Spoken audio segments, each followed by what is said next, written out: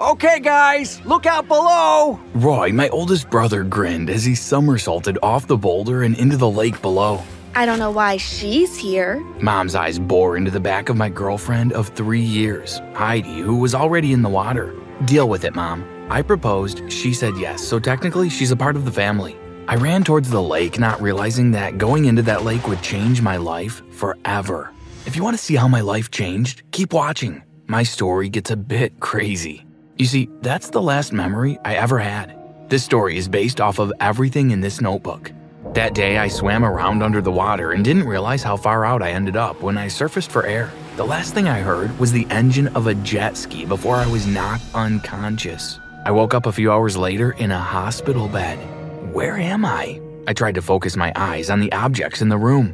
Thank God, Gregory, get the doctor! Dad exclaimed. Dr. McPhee walked into the room and greeted everyone. While chatting with me, I noticed a concerned look on his face. What's the matter, Doc? You have a concussion, which is usual for someone who has had a head injury. Dr. McPhee walked out of the room and re-entered a few minutes later with a notebook and a pen. Aaron, take this. I want you to start keeping a journal. Why would he need to keep a journal? Mom asked. Because we aren't sure how extensive his injuries are yet, and we can only know this after a few days of observation. I took Dr. McPhee's advice and jotted down a few notes in the notebook. Around 2 a.m., I flipped through the notebook and felt sick to my stomach as I read its content. I couldn't remember anything. I had amnesia, and my memory didn't retain information for more than a few hours a day. When my family arrived the next day, Dr. McPhee told them of his new findings. I was discharged a few days later. It was weird that I remembered everything up until the accident, but anything after, my brain rejected it. It was almost as if my brain was full and couldn't store any more information. With a lot of writing, I was able to understand my everyday life. It felt as though things were getting back to normal despite my lack of short-term memory. What is she doing here? I hissed at Mom as Heidi and my brothers stood a few feet away mingling at our annual family reunion. Mom smiled. Who? Jasmine? I thought I'd invite her. I haven't seen her in a while and I wanted to catch up. Mom walked away. Jasmine was my ex, the only girl Mom ever liked. During the night, I kept conversation light and didn't get into too many details about anything with anyone. Are you doing okay? Heidi smiled. So far so good, but I could be better. I kissed her. Hey, lover boy, why don't you help your favorite aunt to bring out more drinks? Heidi giggled. Sure, Auntie, I'm right behind you. As I entered the house to get the third case of drinks, Jasmine walked up to me and kissed me. What are you doing? Heidi's voice came from behind me. We were kissing. What did it look like? Jasmine looked at Heidi slyly. Heidi jumped on Jasmine and they began to fight. It wasn't long before some family members started to gather. Finally, Roy and I were able to separate them. Heidi and I left soon after. She told me she overheard Mom and Jasmine planning to break us up. I told Heidi that she was the only woman I wanted and she didn't have to worry. Later that week, a few college buddies came to hang out at my place. We'd just order a few pizzas as we'd discuss a new project they wanted me to lead since I was now unemployed due to my accident. Okay, well, the guys and I were thinking that now is the best time to start our gym, and well, this will help you get back into the employment field as well, Raul said. By the end of the night, we worked out which building would be best, the type of equipment needed, and the legal ramifications of things. They handed me a suitcase with $250,000 to get things started, since we wanted to purchase the property immediately. And don't worry, we'll call in every day to make sure things stay on track. James patted my back. How about we grab a few drinks and then we'll call it a night? Keston added. I agreed. I left the briefcase in my office and we left. I returned a few hours later and heard talking coming from my office. I pushed open the door. Mom and Heidi both turned in my direction. What are you guys doing in here? I came over to drop off a casserole and I heard noises coming from your office. When I came in, I noticed this hooligan taking money from the briefcase. You are such a liar! I came over to spend some time with you, and I heard your mom on the phone. She said she needed the money to pay off the second mortgage. Mom, did you take out a second mortgage? Yes, but... Why? After your dad did that eye surgery and was out of a job about 2 years ago, things were tough. But here you are, nothing but a disgusting, lying, two-timing... Aaron, you better put this tramp on a leash. How dare you allow her to speak to your mother in such a manner? Heidi, please stop. This is my mother. There is a better... You know what, Aaron? I'm sick and tired of you taking her side. I watched as she removed the engagement ring from her finger and placed it on the table. Now you and your mom can get married and live happily ever after. Heidi stormed off.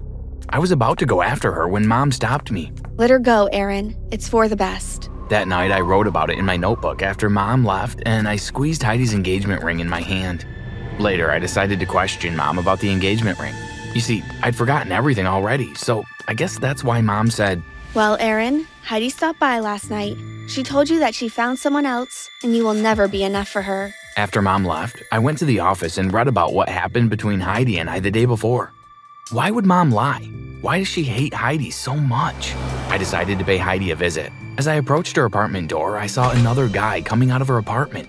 He kept his head down as he passed. I knocked on the door. Patrick, did you forget something? Heidi froze when she realized it was me and not Patrick. Hi.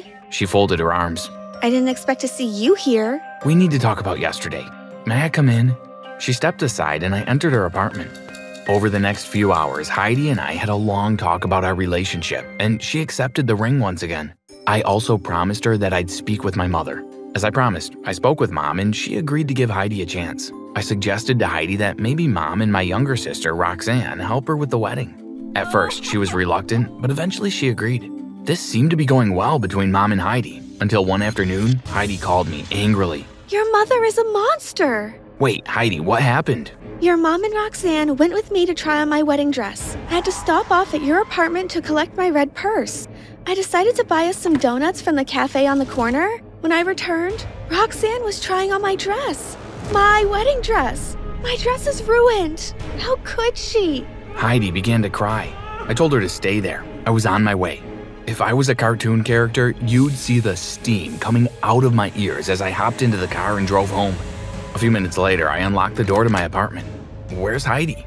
Mom and Roxanne looked up from the TV. She said she wasn't feeling well and went to lay down. We decided to keep her company until you arrived. Roxanne babbled. I walked over to the TV, switched it off, and glared at Mom and Roxanne.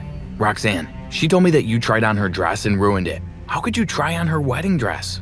Roxanne tried to speak, but I silenced her. Whether you like it or not, Heidi and I are going to get married. I think it's time you both left. I walked to the apartment door and opened it. Mom and Roxanne exited without a word. During the rehearsal dinner a few weeks later, which was held in Roy's beautiful backyard under the tents, nothing went right. The cake samples for the wedding never showed up and neither did the caterers. Roy suggested that we purchase Chinese food and use paper plates. Sometime during the night, someone lit one of the decorative plants inside the tent on fire. Luckily, we were able to get it under control before the entire tent burned. After that incident, I spoke with Roy and we decided to call it a night. The next evening, I called my family together at my parents' home. I told them I had an announcement to make. Once the family was gathered, I turned on the TV and played the DVD. The longer the video played, the tenser the atmosphere in the room became. The video showed Mom canceling the food and the cake, as well as setting fire to the plant. Once the video was over, Dad looked at Mom, shook his head, and walked out of the room. Roy suggested that he and the others leave so Mom and I could talk privately. Aaron, I'm doing this for your own good. Heidi isn't who you think she is. No, Mom, you're not the person I thought you were. I'm gonna marry Heidi, and there's nothing you or anyone in this family can do about it.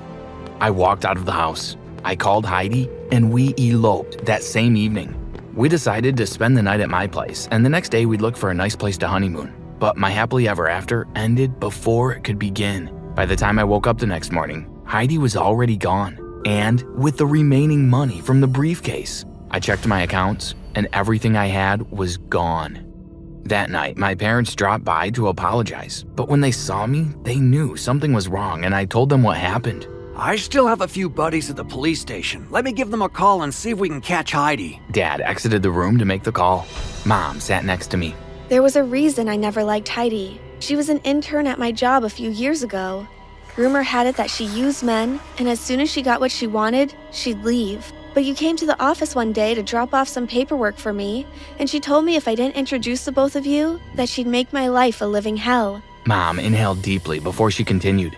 Heidi saw me and Mr. Ford in a very compromising position in his office one evening. She said she had pictures and videos, and she wasn't afraid to use them. What? Mom and I spun around. You and Mr. Ford had an affair? Henry, it's not what you think. Oh no, it's exactly what I think. You sacrificed our son so you wouldn't have to face the consequences of your actions. How much more selfish could you get? Dad turned to me. Aaron, I'm so sorry you have to go through this. I'll call you tomorrow, but for now, I need to get some air. Dad walked out of the apartment, followed by Mom. A few days later, Heidi was caught with Patrick. Most of the money was still in the briefcase, so I was able to finish establishing the business with my friends. I got a divorce, and Mom and Dad are on rocky territory, and honestly, I don't know if their marriage will make it. As for me, I still use my notebooks to keep track of things. I wish things turned out differently, but hey, sometimes you have to use the lessons in life to make better choices in your future.